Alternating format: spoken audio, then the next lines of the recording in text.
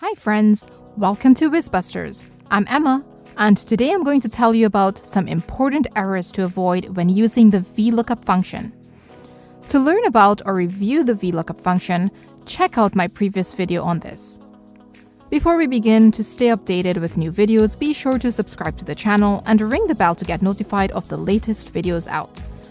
So now let's take a look at some errors. In this spreadsheet here, on the left, we have a table with 4 columns. The first column is the type of flight, domestic or international. Second column is the airline, and the last 2 columns are the arrival times in the morning and afternoon, respectively. The next table contains the names of the airlines for which we want the afternoon arrival times. So let's find the afternoon arrival time for the first airline in this table, Air Canada. So we type in equal VLOOKUP, open parentheses, and recall that there are 4 parameters. The first parameter, search key, is asking what do we want to look up or search for. And we want to look up Air Canada, which is in this cell. So we click the cell to reference our lookup value. Secondly, range is the parameter that we're asking in what range do we want to look for Air Canada. Well, we want to look for it in this table. Suppose we choose B7 to E14 as our range because it's in this table. Our third parameter is index, and that's asking what is the column number in which the value is located. So in this range that we selected, it's the PM arrivals are in 1, 2, 3, 4, the 4th column. So we type in 4. And the final parameter is sorted. And this is asking, do you want an exact match or an approximate match? Well, we want an exact match, so we type in false there. We close it and we press enter. Let's see what we get. We get #NE, and there's an error in here which says, did not find value Air Canada in VLOOKUP evaluation. Well, the thing is, there is Air Canada here. So what happened?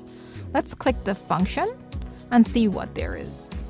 So when we click it, we see that this entire table is highlighted, this range, which is what we chose.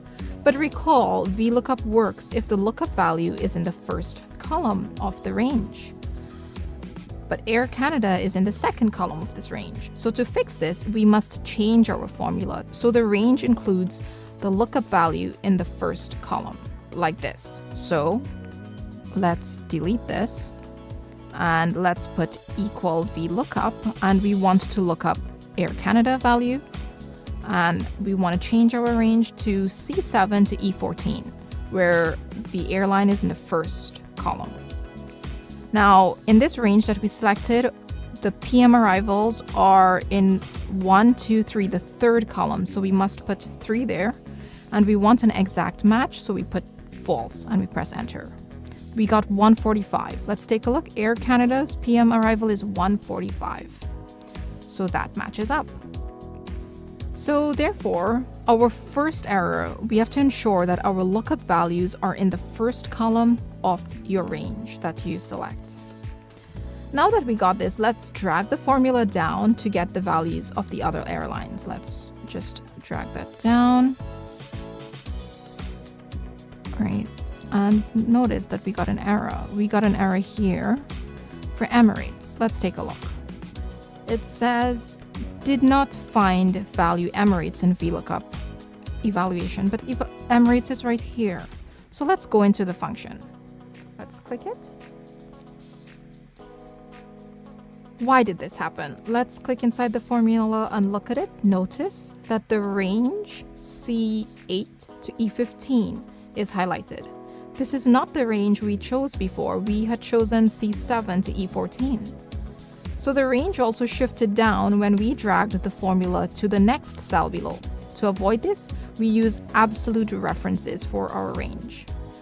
And we do this by adding the $ in front of the C and the 8, E and the 14. The shortcut for this is to press F4 key on your desktop keyboard or function plus F4 keys in your laptop. Notice that I did it for Emirates, but we should actually do it for the Air Canada. So here we want to do function F4.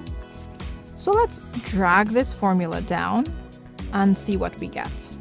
Notice that we got 330 for Emirates, and when we check it here, we got 330 as well. So that matches up. So therefore, put absolute references for your range, especially when you're going to be dragging your formula down and it's applying vertically like this. The third thing is Lufthansa. Now we see an error here again. And why is this happening? Well, if we look at our reference table, Lufthansa should give us 715, but why are we getting an error? So if I click into the formula, everything looks good so far as we discussed. So let's press enter. Let's click into Lufthansa.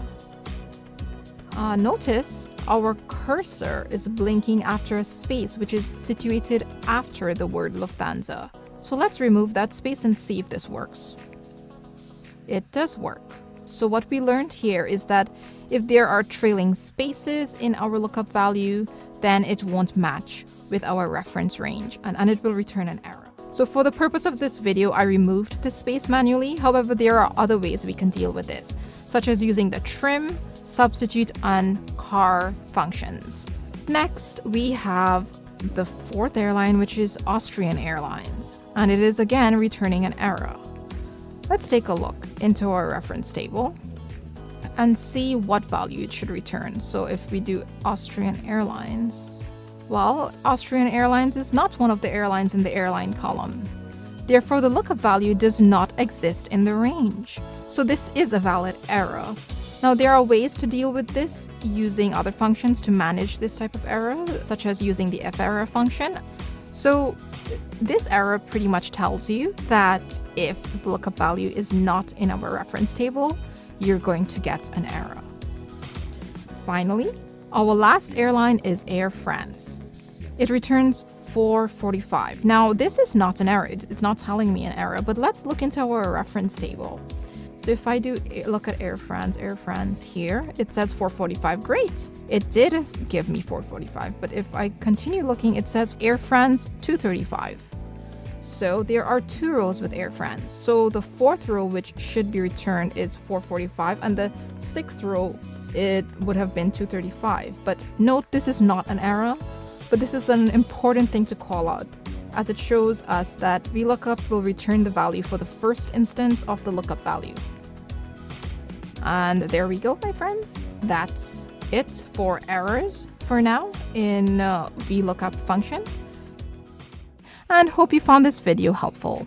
Don't forget to hit the subscribe button to get more videos like this, and hit the bell to get notifications of the latest videos out. See you in the next video.